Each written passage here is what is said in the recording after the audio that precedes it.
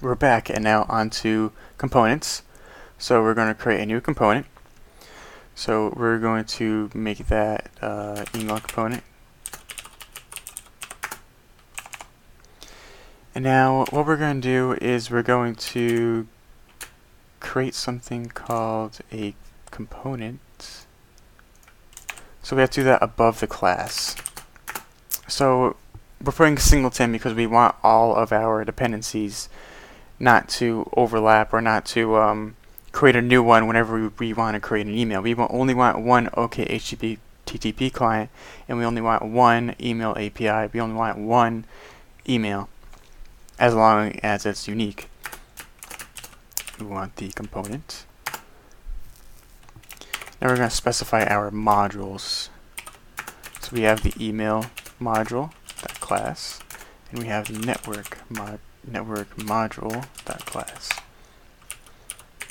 Now what we're going to do is just reference the module. So email module, email. We have to create this into an interface, and we want the network module, and we're gonna create that as network. Okay. And now we're just going to create our email. So email component equals Dagger. Actually, we're going to build and rebuild this. We have to rebuild it or else we won't get everything. Maybe we will find things wrong. Do that. Build, rebuild.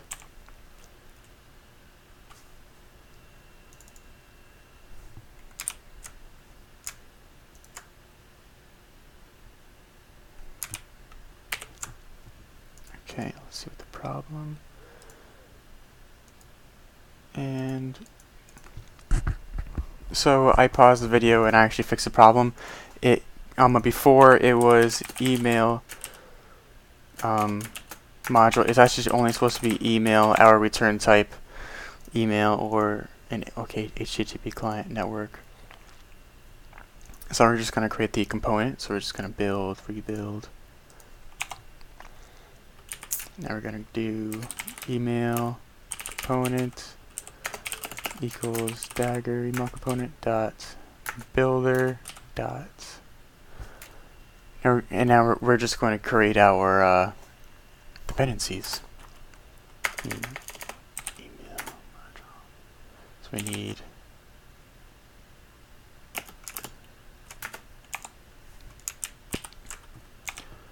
string. So devlanding at gmail.com. Networking module, new networking module, and build. Oops. Change that. Now we're going to create our email. Email equals new component dot email, and now we can send email. Now the cool thing is that we can actually see if it's different. I'll show you in a second.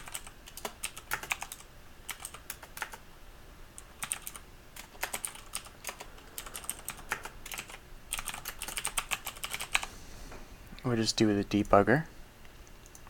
And I'll actually show you that these two emails are the same. They have the same dependencies, everything. So we're actually reusing things. So if we look at email and new email, see at 4015, they're pretty much the same object.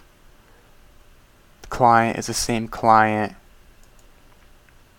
Everything, it's just a reference, and it injected the same everything into it. So we're actually reusing the client. We're reusing the API and everything, and yeah, the client and the other client, the OK HTTP. So we're actually reusing everything. And that's it for Dagger. The next videos we're going to dive deep more into things like what does a singleton do, what does the component do, and everything, and just try and be more specific with things.